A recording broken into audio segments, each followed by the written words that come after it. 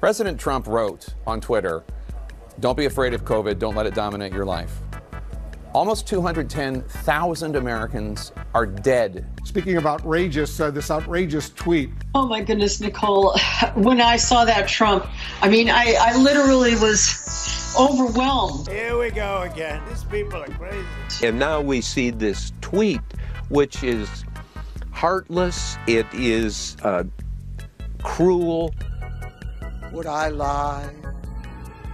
Jake, this is so disrespectful. I'm not even sure I can speak about this. It's incredibly disrespectful. What does that mean? Don't be afraid of it. I mean, first of all, it's a contagious disease that kills people. There's nowhere to even begin. It's gross. It's such a distressing moment. It's just so horrible, so destructive to say I feel better than I have in 20 years. Oh, come on! That he's saying this is so disrespectful. The president says it's no big deal.